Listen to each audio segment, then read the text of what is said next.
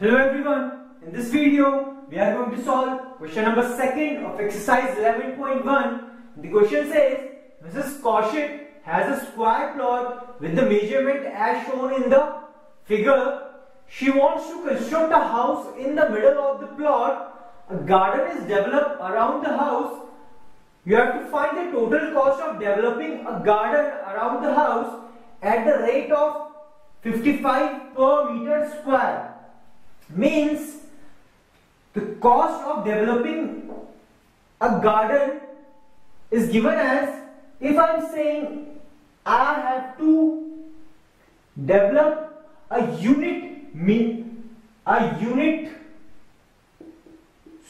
square, means we know that if a plot is 1 by 1,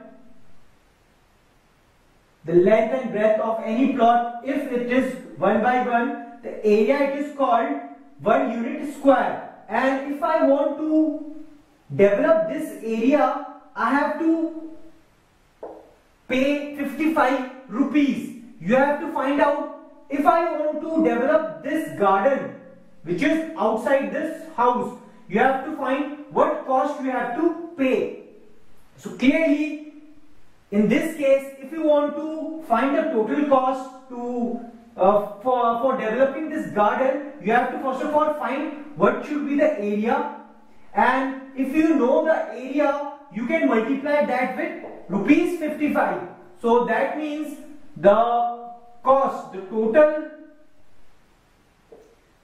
cost is area of that place that you have to develop multiplied with the total the cost you have to pay per unit area. The cost per unit area, and we know that what is per unit area means a small plot where the length and breadth are 1 unit and 1 unit, so this is called 1 unit square area, and if the cost for this is 55, so we can easily find what should be the total cost for this garden. Now first of all, let's find what should be the area of garden, and if we multiply that with the total cost which is 55, so we will be able to find what should be our total cost in rupees. Now to find the area of garden, the simplest way is to, if I am saying from this area, from this whole area, if I subtract the area of house, so clearly the remaining will be the area of the garden. So what you have to do is, you have to subtract the area of house from this plot, so you will be able to find the area of the garden. We know that area of the plot is a square, so area of garden must be equals to area of square plot minus area of house.